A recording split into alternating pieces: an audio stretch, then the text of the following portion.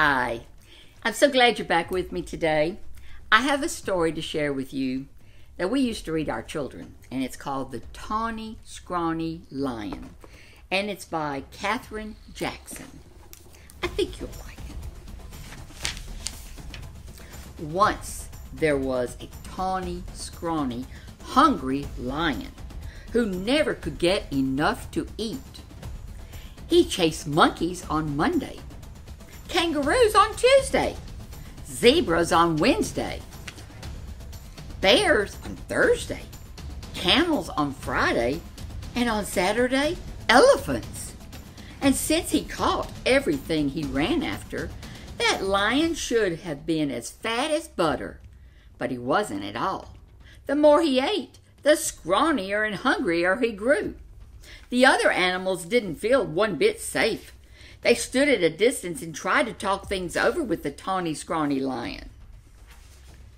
"It's all your fault for running away," he grumbled.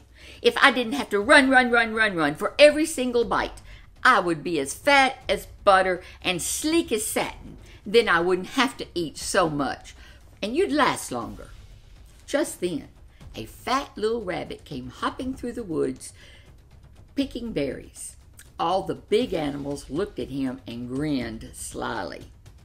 "Rabbit," they said, "oh, you lucky rabbit. We appoint you to talk things over with the lion." That made the little rabbit feel very proud. "What shall I talk about?" he asked eagerly. "Oh, any old thing," said the big animals. "The important thing is to go right up close." So the fat little rabbit hopped right up to the big hungry lion and counted his ribs. "Ooh, you look much too scrawny to talk things over," he said. "So how about supper at my house first?" "What's for supper?" asked the lion.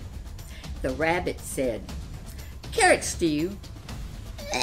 That sounded awful to the lion, but the little rabbit said, "Yes, sir. My 5 fat sisters and my 4 fat brothers are making a delicious big carrot stew right now." "Oh, well, what are we waiting for?" cried the lion, and he went hopping away with the little rabbit, thinking of 10 fat rabbits and looking just as jolly as you please. "Whew, well," grinned all the big animals, "that at least takes care of the tawny scrawny for today." Before very long, the lion began to wonder if they would ever get to the rabbit's house. First, the fat little rabbit kept stopping to pick berries and mushrooms and all sorts of good-smelling herbs. And then when his basket was full, what did he do but flop down on the riverbank? Wait a minute," he said. I want to catch a few fish for the stew." This was almost too much for the hungry lion. For a moment, he thought he would just have to eat one little rabbit right then and there. But he kept saying to himself over and over, 5 fat sisters and 4 fat brothers, over and over and over to himself. And at last, the 2 were on their way again. "Here we are," said the rabbit, hopping around a turn with the lion close behind him.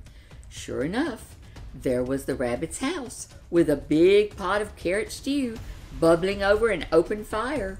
And sure enough, there were 9 more fat, merry little rabbits hopping around it. When they saw the fish, they popped them into the stew, along with the mushrooms and the herbs, and the stew began to smell very good indeed. And when they saw the tawny, scrawny lion, they gave him a big bowl of hot stew. And then they hopped about so busily that really it would have been quite a job for that tired, hungry lion to catch even one of them. So he gobbled his stew, but the rabbits filled his bowl again. And when he had eaten all he could hold, they heaped his bowl with berries. And when the berries were gone, the tawny, scrawny lion wasn't scrawny anymore. And he felt so good and fat and comfortable that he couldn't even move. "Here's a fine thing," he said to himself. "All these fat little rabbits, and I haven't room inside for even one." He looked at all those fine fat little rabbits and wished he could get hungry again. "Mind if I stay a while?" he asked. "Oh, we wouldn't even hear of your going," said the rabbits. Then they plumped themselves down in the lion's lap and began to sing songs. And somehow, even when it was time to say goodnight, that lion wasn't one bit hungry. Home he went through the soft moonlight, singing softly to himself. He curled up in his bed, patted his sleek, fat tummy, and smiled. When he woke up in the morning, it was Monday. "Time to chase monkeys," said the lion. But he wasn't one bit hungry for monkeys. What he really wanted was some more of that tasty carrot stew. So off he went to visit the rabbits. On Tuesday, he didn't want kangaroos. And on Wednesday, he didn't want zebras. He wasn't hungry for bears on Thursday, or camels on Friday, or elephants on Saturday. All the big animals were so surprised and happy. They dressed in their best and went to see the fat little rabbit.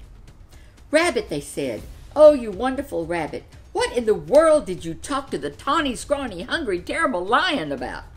The fat little rabbit jumped up in the air and said, "Oh, my goodness, we had such a good time with that nice, jolly lion that I guess we forgot to talk about anything at all." And before the big animals could say another word, the tawny lion came skipping up the path. He had a basket of berries for the fat rabbit sisters, and a string of fish for the fat rabbit brothers, and a bunch of daisies for the fat rabbit himself. "I came for supper," he said, shaking paws all around. Then he sat down in the soft grass, looking fat as butter, sleek as satin, and jolly as all get out, all ready for another good, big supper of carrot stew. The end. Thank you for joining me for the Tawny, Scrawny Lion.